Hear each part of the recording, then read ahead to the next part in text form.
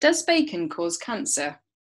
We're going to explore this question later on, but for now, we'd like to welcome you to this introduction to evidence-based medicine, which will be co-presented by me, Selena Ryan-Vig, and my colleague Lynda Ware, Senior Fellow in General Practice at Cochrane UK. I'm the Communications and Engagement Officer at Cochrane UK, and Lynda is a former GP with 31 years of experience in primary care. We have developed this session for sixth form students hoping to study medicine. This session is particularly relevant to you because evidence-based medicine is something that you may very likely be asked about during interviews for medical schools. However, we hope this session will also be of interest more generally. Lots of the content we'll be covering is about critically questioning information and advice we read and hear about our health, a challenge we're all faced with in our daily lives. Here's an overview of the questions we're going to explore in this session. What is evidence-based medicine, and why is it important when making decisions about our health? How can we find out if a treatment is effective and safe? And why is it important to look behind the headlines? Selena and I are here to tell you about evidence-based medicine, EBM. So let's start with a definition. Evidence-based medicine is the integration of best research evidence with clinical expertise and patient values. This Venn diagram illustrates these three equally important components of EBM. In the yellow ellipse, we find best research evidence. This is where Cochrane's systematic reviews contribute. Clinical expertise in the blue ellipse is all about the experience and knowledge of those who advise us on our health. And patient values, in other words, what we consider to be important for ourselves when we are unwell and when we are making lifestyle choices about staying healthy. Where the three elements overlap is the best practice of evidence-based medicine. Why do we need evidence? I'm going to give you two examples of medical interventions which had inadequate or no evidence to prove that they were safe and effective. In each case, the outcomes were tragic. Dr. Benjamin Spock was an American pediatrician whose book, Dr. Spock's Baby and Child Care, has been read by millions across the globe. In the 1958 edition, he advised parents to put their babies to sleep on their stomachs. His reasoning was that if a baby were to vomit, he or she would be more likely to choke if placed on his or her back. In 1989, Peter Fleming, a researcher working in Bristol, made the association between cot death, that's sudden infant death syndrome, and babies being put to sleep on their fronts. A campaign in 1991 called Back to Sleep advised parents to abandon Dr. Spock's advice and lay babies on their backs in their cots. In 1989, there were nearly 1,500 cot deaths in the UK per year. Now there are around 300. Dr. Spock's original advice wasn't supported by any robust clinical evidence. Thalidomide was developed in the early 1950s in Germany as a drug to aid sleep. It was found to be very effective at treating morning sickness in early pregnancy and was available over the counter from pharmacies in Germany in 1956 and on prescription in the UK in 1958.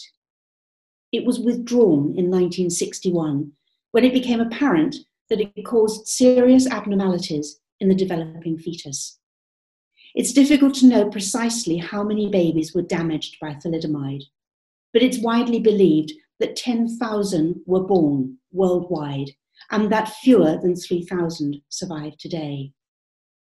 Many babies were stillborn or died shortly after delivery. Why wasn't this anticipated? Because when the drug went through early testing on laboratory animals, none of these was pregnant. And so its potential to cause serious damage to the developing fetus was not appreciated. There are now very strict licensing regulations governing how a drug must be tested before it is available to be used. The two tragic examples you've just heard about are particularly extreme demonstrations of the need for evidence. We'd like to talk through another example now, which we hope will illustrate just how relevant evidence-based medicine is to all of us, even in the day-to-day choices we make about our health. We all have to make choices about our health, and when we do, it's important that those decisions are well informed. There is perhaps no more relatable example of a common health problem than the common cold, symptoms of which may include a blocked or runny nose, a sore throat, coughing, sneezing, headaches, and/or a high temperature. All of us will have probably suffered many colds in our lifetime, so we've probably all made choices about how best to reduce our risk of getting a cold and how to reduce symptoms when we do get one. Let's consider the evidence behind some of the choices we may make. On the screen, we've listed various remedies that might help prevent a cold or relieve its symptoms. Let's take a look at each of them. Vitamin C is a vitamin found in fruit and vegetables such as oranges, lemons, and broccoli. Some people think that taking regular vitamin C supplements can help prevent a cold, and that taking high doses at the start of a cold can shorten its duration. Vitamin D is important for our bone health and acts on calcium metabolism. It also has a role in our immunity. That's our ability to deal with infection. It's known as the sunshine vitamin because most of our vitamin D is produced through the action of sunlight on our skin. I'm sure you all know what garlic is, but might it be helpful when we have a cold? Echinacea is a herbal remedy which we can buy in supermarkets and health food stores. Many people think it is effective at preventing and treating colds. Nasal steroids and antihistamines are both available over the counter for the treatment of hay fever. They help relieve an itchy, runny, sneezy nose. Perhaps they might also relieve the symptoms of a cold. Medicines containing a combination of oral antihistamine, decongestant, this helps dry up a snotty nose and congested sinuses, and analgesic, that's a painkiller, are very popular as cold remedies and can be bought from pharmacies and supermarkets. An example is Benylin day and night cold and flu tablets, which contain paracetamol with a decongestant for daytime use and paracetamol with an antihistamine at night.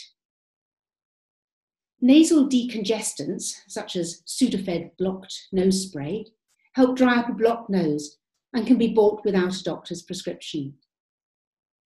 Antibiotics are used to treat bacterial infections. Honey, I'm sure this needs no explanation, but did you know that honey has been used in medicine for thousands of years? Non-steroidal anti-inflammatories are drugs such as ibuprofen and diclofenac and are used as painkillers.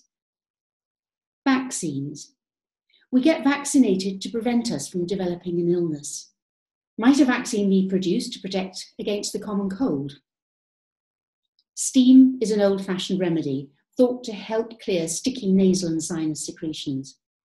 And finally, paracetamol is a common painkiller. So why not take a couple of minutes to decide what you think might work to prevent or relieve the common cold? You are probably wondering how we came up with this list of treatments. What is it that links them? Well, each one has been the subject of a systematic review, which analysed all available clinical trial data to determine whether the treatment is effective and safe in relieving or preventing the common cold. We'll be telling you a bit more about how systematic reviews are conducted later on in this presentation. Only the 6 treatments highlighted in red have any evidence of benefit. This doesn't mean the others don't work, but that there is no good evidence available to tell us whether or not they are effective and safe. Let's take a look at these 6. Vitamin C seems to prevent colds, but only in people who do intense exercise, when it can cut the incidence by half. Regular supplements of vitamin D do help prevent upper respiratory infections, such as the common cold. Echinacea may be helpful in preventing and treating a cold, but its effects are very small. The combination treatment of antihistamine, decongestant, analgesic, and the antihistamines alone are effective at relieving the symptoms of a cold. But it's important to remember that everything we take may have unwanted side effects. So always read the instructions carefully and don't exceed the recommended dosage. Honey has been shown to help relieve coughs in children who have an upper respiratory illness, such as the common cold, and it improves their sleep. Here are details of each of the reviews which we highlighted on the last screen. Have a look at some of the systematic reviews online. The Cochrane reviews appear in the Cochrane Library and all have plain language summaries written in non-medical language. Here are some extra questions you might like to think about. Why might vitamin D be helpful in preventing a cold? Why are we all advised by Public Health England to take a 10 microgram vitamin D daily supplement in the winter months? Why would we not expect antibiotics to work to cure a cold? And why is it particularly difficult to produce a vaccine against the common cold? Cochrane, the organisation that we are a part of, is internationally recognised as representing a gold standard for high quality, trusted information about the effectiveness of healthcare interventions. Cochrane is made up of contributors from all over the world, researchers, professionals, patients, carers, and people interested in health, who work together to produce Cochrane reviews. Cochrane reviews are systematic reviews which collate and summarise the best available evidence on the effects of interventions to inform decisions about health. Cochrane is an independent, not-for-profit charity. We do not accept commercial or conflicted funding. This is vital for us to generate authoritative and reliable information, working freely, unconstrained by commercial and financial interests. If you'd like to find out more about Cochrane, please visit cochrane.org/about-us, where you can watch a 3-minute video about the organisation. We'd like now to give you some basic definitions of some key terms that we're going to be using throughout this talk. An intervention is usually undertaken to help treat, cure, or prevent a condition. A treatment is medical attention given to a sick or injured person. A systematic review summarises the results of available, carefully designed healthcare studies. Let's talk through what a systematic review is in more detail. We may talk about Cochrane reviews and systematic reviews interchangeably. This is because Cochrane reviews are systematic reviews. The authors of a Cochrane review start with an important question about, for example, the effects of an intervention or treatment. An example might be, is paracetamol effective and safe at alleviating back pain? The review authors then search for and identify all of the relevant individual trials which have tested this question in order to bring the existing data together and evaluate the certainty of the evidence. Throughout, the authors use systematic methods and provide clear details of these. The authors then draw conclusions. Overall, when we look at the totality of the data, what can we conclude? Is the treatment effective? Is it safe? And how certain can we be of these conclusions? This would be an example of an intervention review, looking at the effect of a treatment, paracetamol in this case. But there are also other types of Cochrane reviews. For example, looking at the accuracy of diagnostic tests for a disease such as dementia. Cochrane doesn't give recommendations about which treatments people should and shouldn't take. Instead, Cochrane reviews aim to provide impartial evidence so that people can use this information in their decision-making. We encourage you to go to this link to watch a 3-minute YouTube video. It explains what a systematic review is in further detail. We're now going to play a 3-minute video which describes the phases of drug testing and what constitutes a randomised control trial. The story of a medication before it gets to the shelf of a chemist is a long one. Less than 10% of drugs designed by pharmaceutical companies actually end up making it onto the market. That's because most don't pass all the hurdles on the way to being approved for sale. Before a drug even comes near being tested on humans, it's tested on animals. This first step helps scientists test the effects of the drug on vital organs and how toxic the drug is at different doses. Once this hurdle has been cleared, the drug must go through 3 phases of human trials, known as clinical trials, before it's approved for sale. Phase 1 is the first time the effects of a new drug are studied in humans. At this stage, it's all about safety. A small sample of up to around 80 healthy volunteers trialled the drug to establish its toxicity over a range of doses, based on the results of the animal studies. If the drug is found to be safe, it enters the next phase of testing. Phase 2 of the trial process focuses on the benefits of the drug, whether the drug treats the target condition or minimises its effects.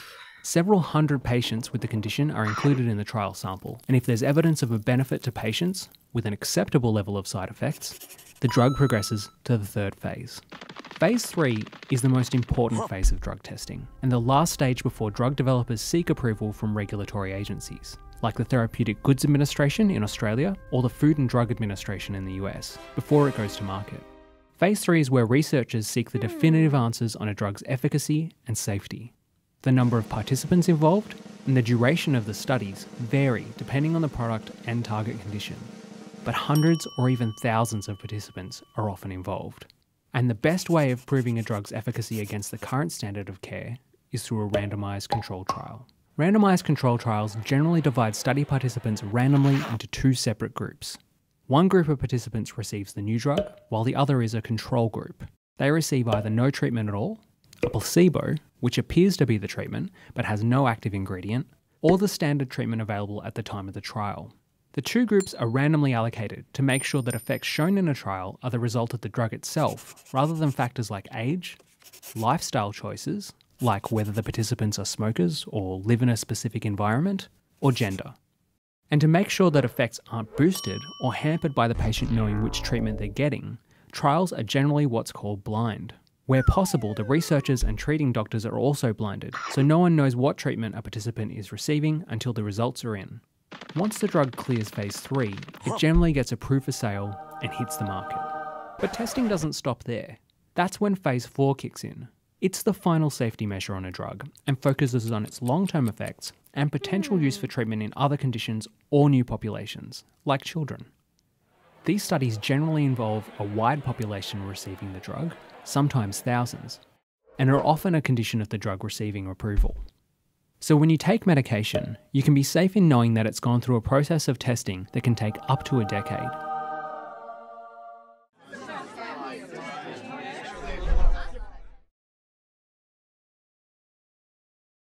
Two key questions to ask about any intervention or treatment are: is it effective? Does it work? And is it safe? Cochrane's very own logo, shown here, is a representation of one of Cochrane's first systematic reviews on the efficacy and safety of a particular intervention. Specifically, that review looked at the efficacy and safety of giving corticosteroids to women who are at risk of premature labour. Premature labour is when a pregnant woman begins to give birth early, before the 37th week of pregnancy, which is when a pregnancy is considered full term. The question the review looked at was: do corticosteroids given to women in premature labour help prevent newborn deaths?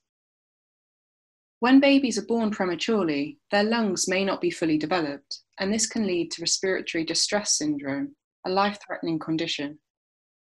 Giving corticosteroids to women in premature labour could help speed up the process of maturation in the unborn baby's lungs. So, if research could demonstrate this intervention to be effective and safe, it could have the potential to save the lives of many premature babies. This was an important question because, although a number of trials had investigated this and had shown beneficial effects, the results painted a mixed picture. It wasn't until all of the data from these studies were brought together in the systematic review that the picture became clearer. Take a few minutes now to consider how you might design a randomised control trial to find out the answer to this important question. To help you, we'd like to introduce you to something known as the PICO framework. When researchers are developing a trial, they will use this framework to help them to focus the question they're going to explore. P stands for population. Who are the participants you are going to include in your study? You may think here about characteristics such as the age and gender of your participants, as well as important other characteristics you may wish them to have or not have. I stands for intervention. If you imagine you are running a randomized trial, you are going to randomly divide your participants into two groups. One group will receive the intervention. What is the intervention in this scenario? C stands for comparison. The other group of participants in your trial act as your control or comparison group. The comparison is measured against the intervention. What will they receive instead of the intervention? O stands for outcomes. How can we assess how well the intervention is working and how safe it is? Think about what we are hoping this intervention will achieve. In other words, what changes may we hope to see as a result of the intervention? And what potential unintended harms might we need to look out for? This will help you think about which outcomes we need to measure in your participants. Here is the PICO used to select trials to be included in the systematic review. The population chosen was women at risk of premature labour. The intervention, corticosteroids given to the mother before birth. Comparison, a placebo, in this case dummy injections, or no treatment at all. Outcomes, in terms of how effective the treatment was, the number of babies dying at birth, lung complications in the newborn babies, and other serious health problems associated with prematurity. In terms of safety, minor and serious adverse effects in mother and baby. Here we see the Cochrane logo again. In the centre, in pink, is a representation of the forest plot of the first systematic review which combined data from 7 trials. The central vertical line represents where prenatal corticosteroids given to mothers in premature labour have no effect on the mortality of their babies. To the left of the line indicates benefit, and to the right, harm. Each horizontal line represents a clinical trial, and the diamond at the bottom is the average of all the trial results. As you can see from the position of the diamond to the left of the line of no effect, it clearly indicates that giving corticosteroids to mothers in premature labour helps save babies' lives. But here is a reminder that life is never black and white. In 2016, in response to new research findings, Ian Chalmers, who was one of the founding fathers of Cochrane, wrote a blog warning of the dangers of giving corticosteroids to mothers in premature labour who live in low-income countries with poor health resources. In these situations, it can lead to an increased risk of maternal infection and a higher mortality rate in newborn babies.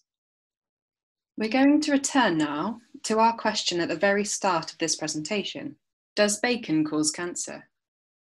The choices that we make about health are not necessarily about treatments. They can also be about lifestyle choice and diet, for example. Every day in the news, on social media, in conversations with family and friends, we come across numerous health claims.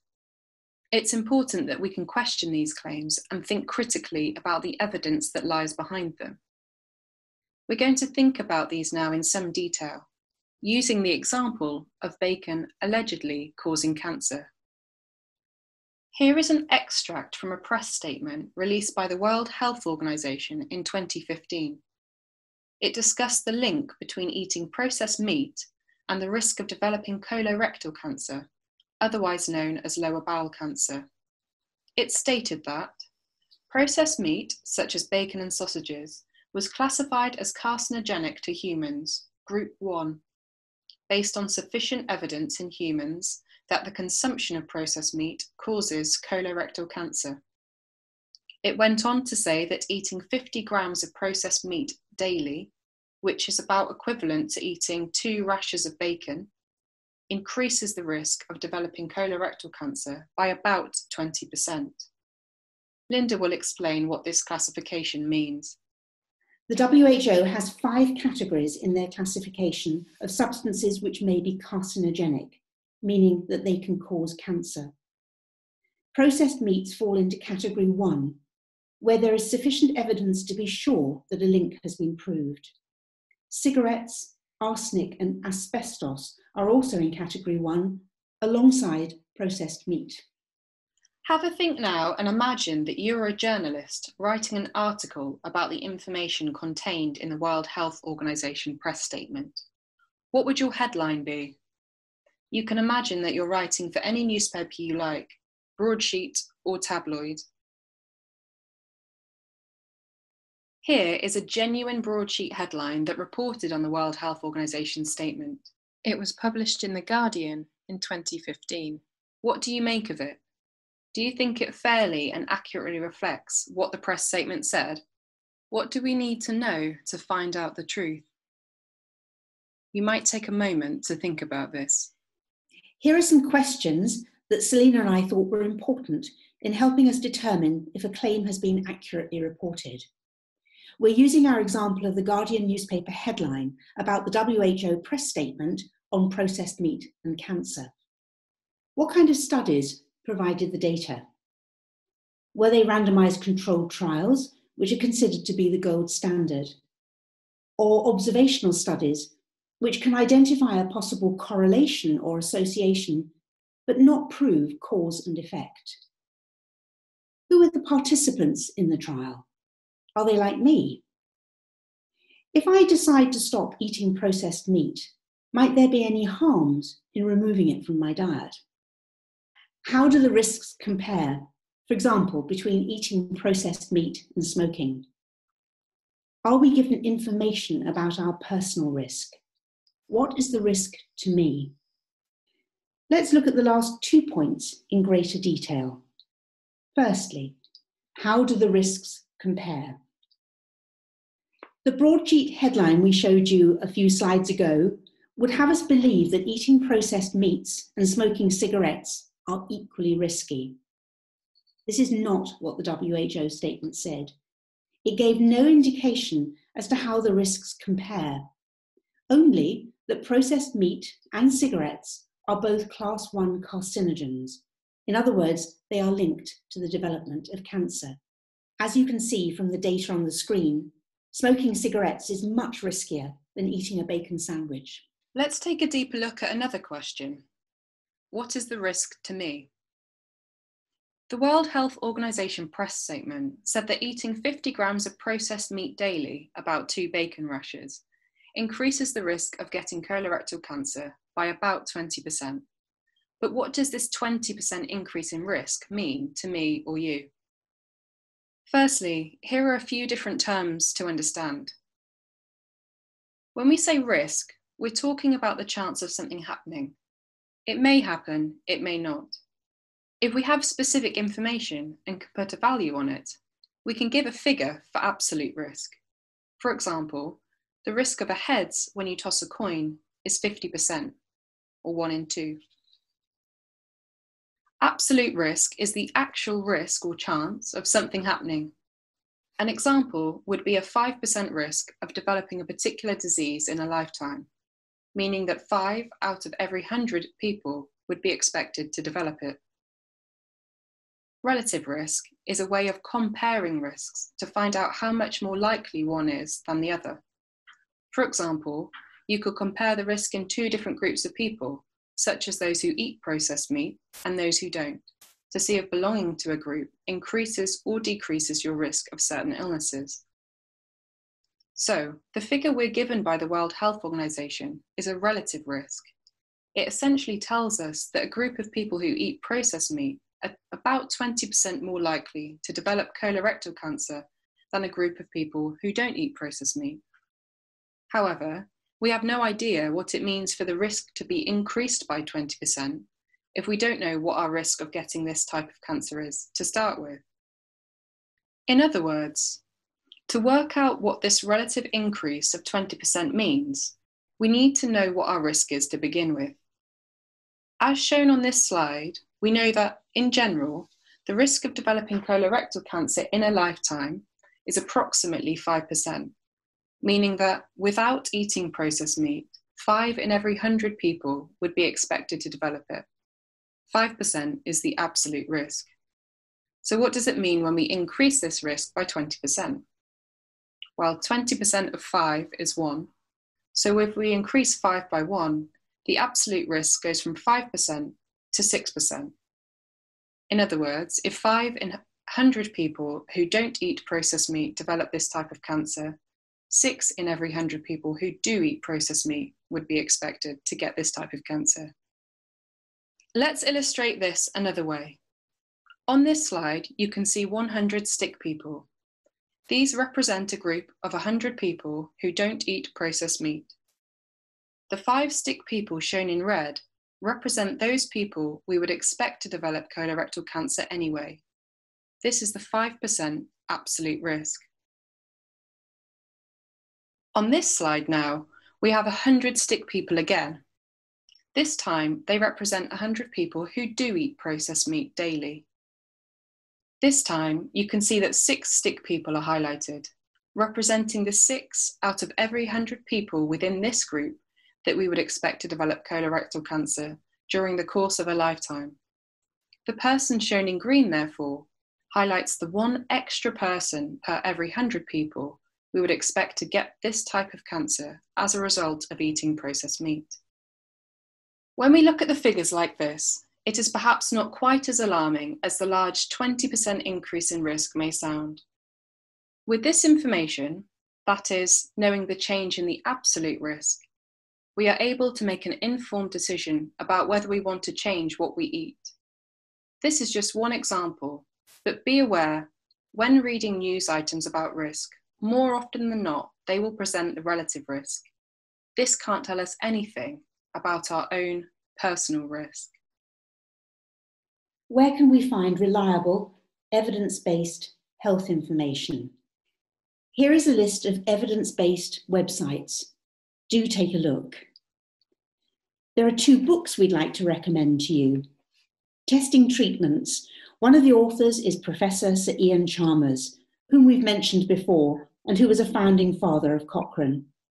This book outlines basic concepts of how to ensure a treatment is effective and safe. I think you'll find it's a bit more complicated than that by Ben Goldacre. This is a compilation of some of his Guardian articles on health, clinical research and big pharma. You might also like to investigate Cochrane Crowd, where you can take part in a Cochrane review. No previous knowledge is required, and with regular participation, you could work towards gaining Cochrane membership and even have your name acknowledged on a Cochrane systematic review. We'd like to leave you with 3 key take-home points to remember when you next read advice on how to stay healthy or the latest treatment for a disease. Be skeptical. Ask, is a treatment effective and safe? And how good is the evidence behind it? Thank you. You can find out more about the talks that Cochrane UK run in schools on the Cochrane UK website.